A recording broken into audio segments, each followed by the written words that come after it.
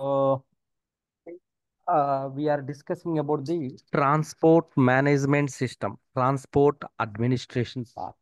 So, as part of this transport administration, the configuration is very important here. The configuration of the transport management system is very important here. TMS configuration.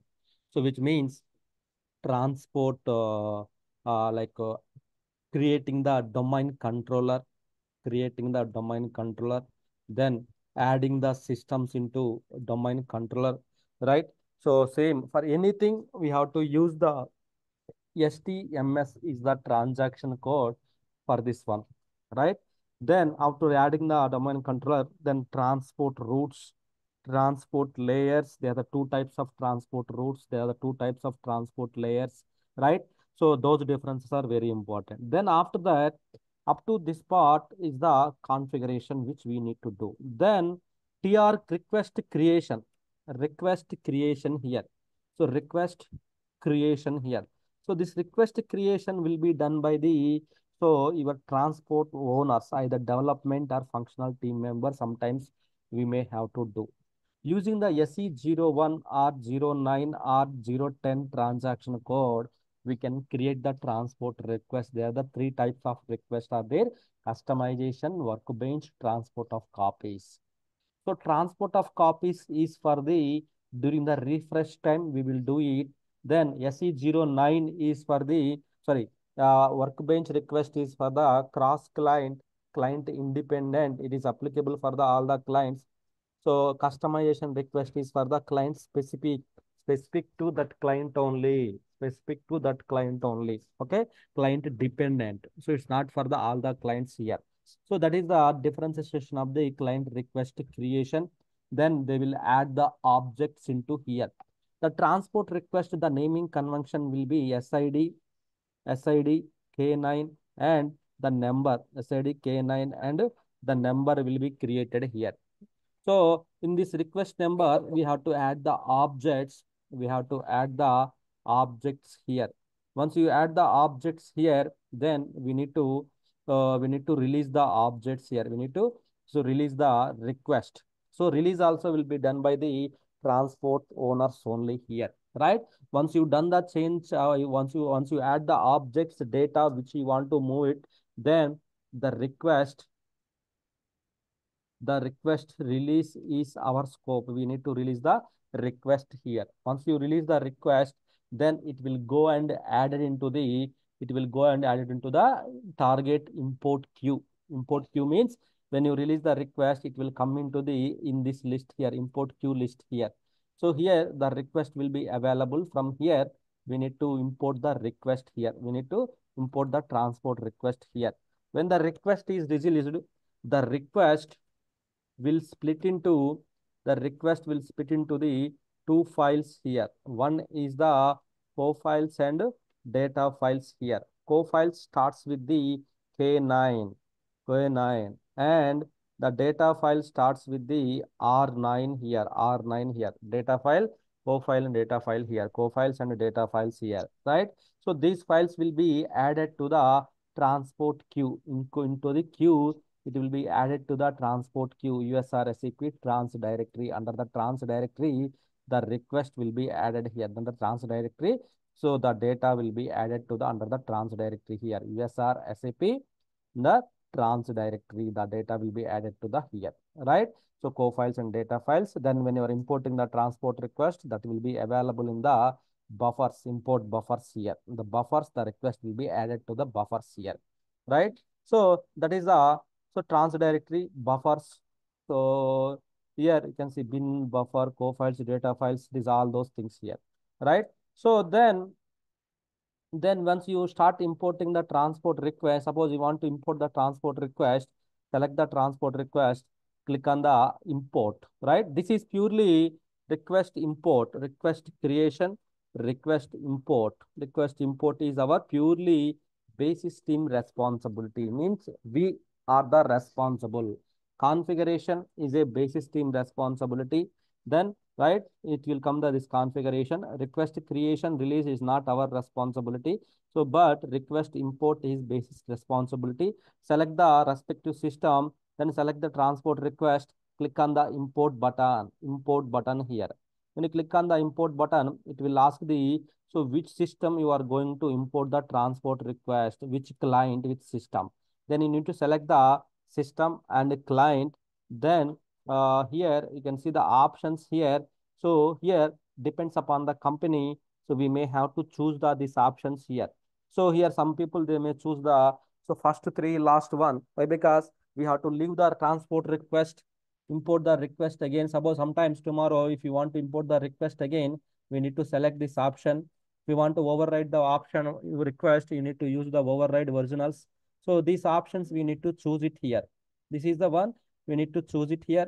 Click on the import request. Click on the import request here. So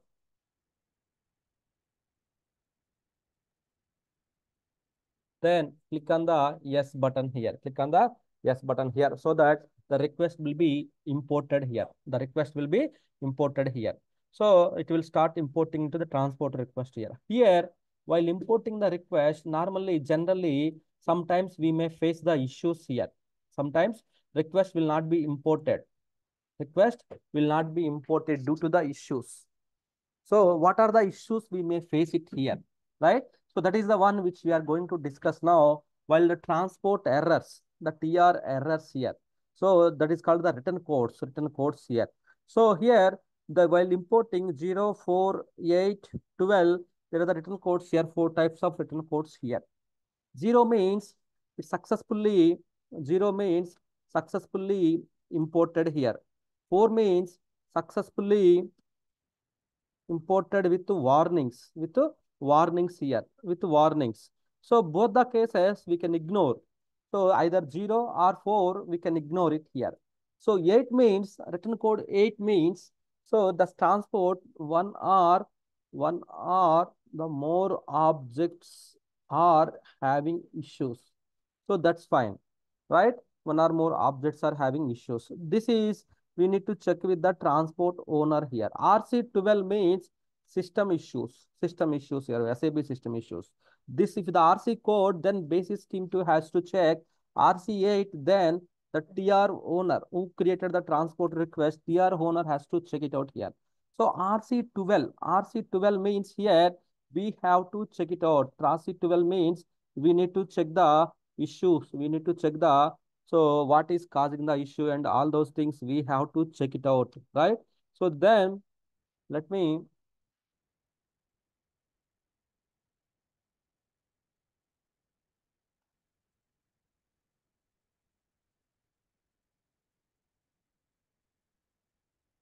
here the request is getting imported. So we can see here written code RC means written code 0, 0 means fine. Something it got 8 or 12 that time, so we need to worry. If it is 8 or 12, so so we have to worry about this one here, right? So we have to worry. Just click on the refresh. It will give the here symptoms like it's successfully imported or not. It will give the information here, right? So you can see it here.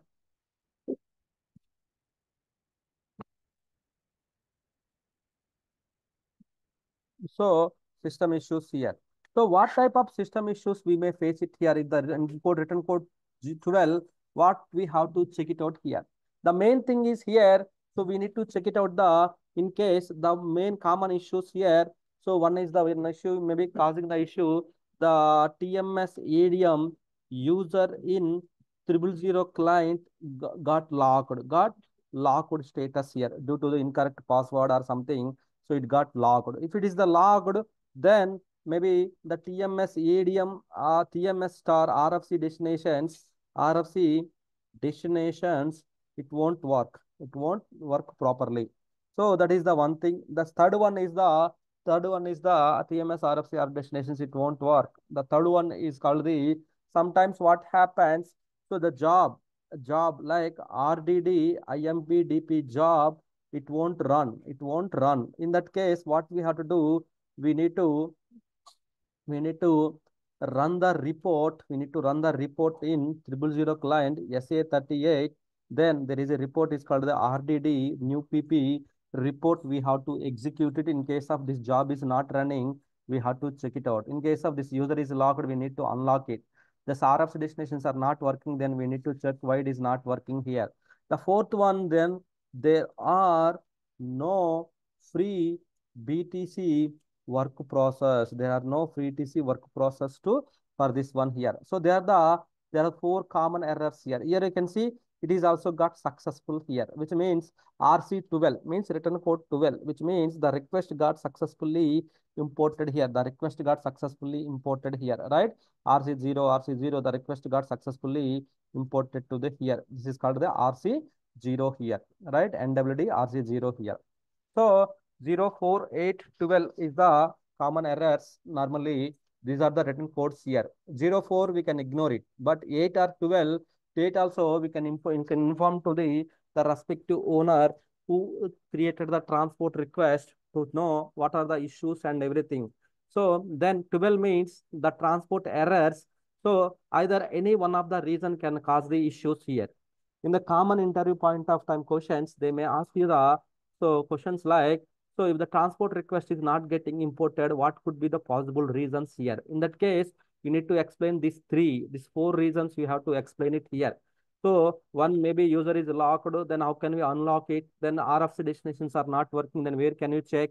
So the most common thing is RDD IMPDP job. This is the job is responsible for to import the transport request here. If we go to the SM37 jobs means here we can check it out. So here we can check the whether the job is running or not.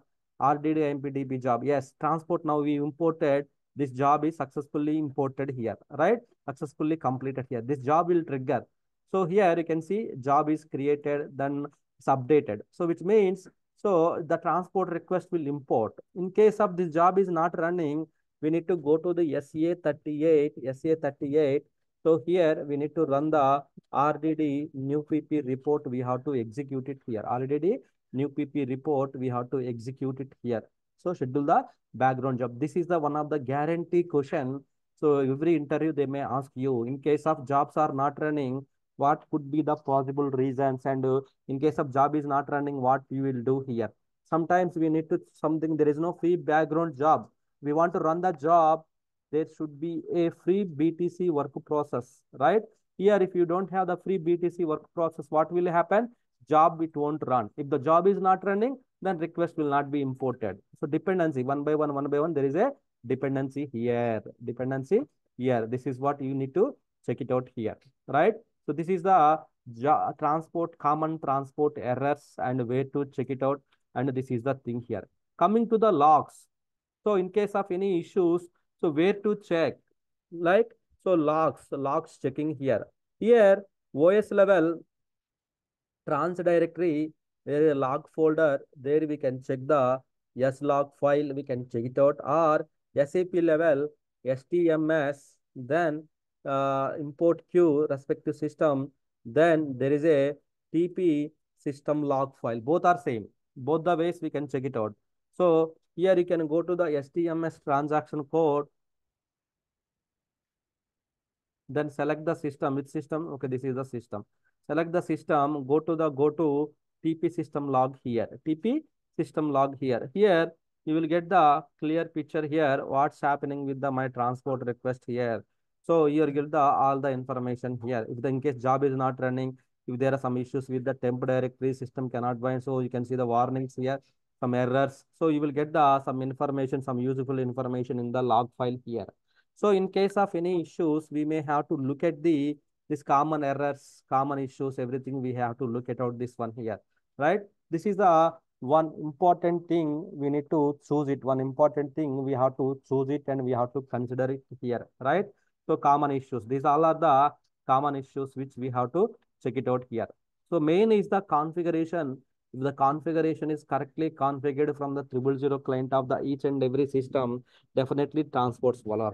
So our duty is day to day, daily, every day, every 1 hour, every 1 hour. So daily we will get the list of transport requests.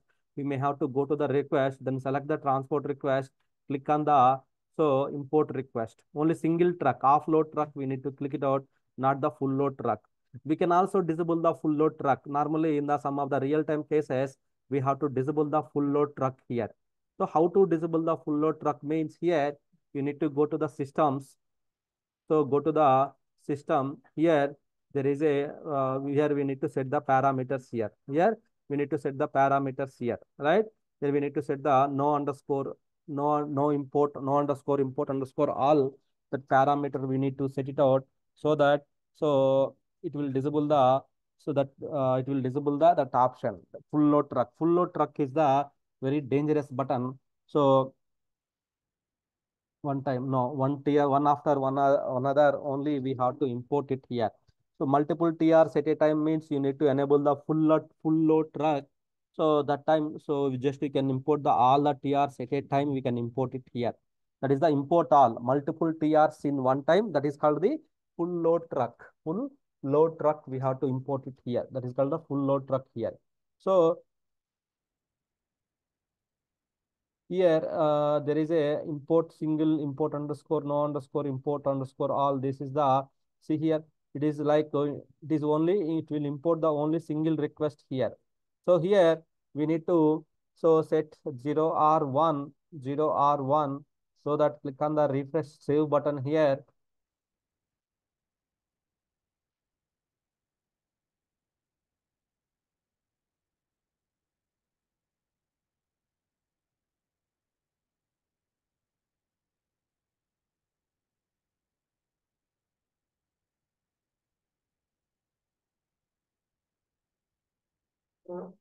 Right.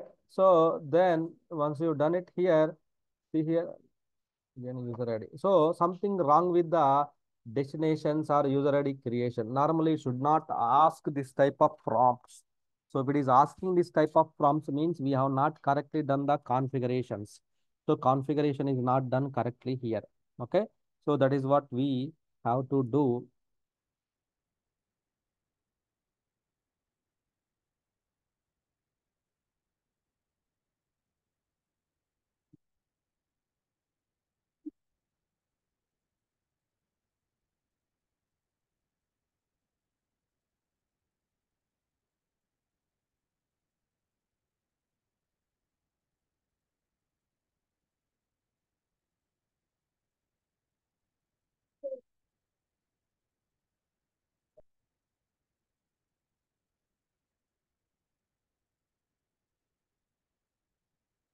So the main common issues, the log checking. So list of things here, we have to do it here. List of things here.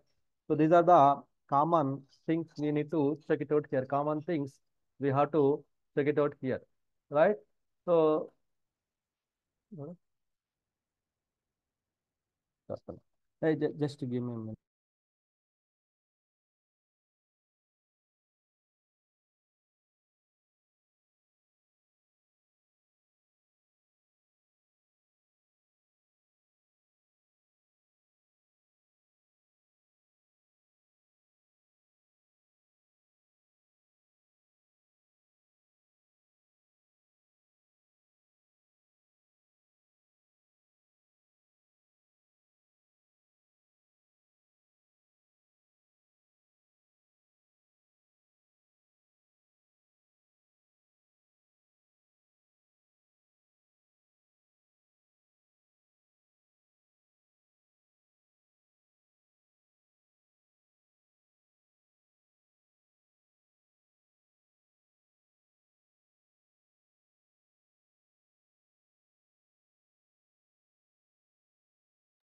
Yeah, yeah, sorry guys.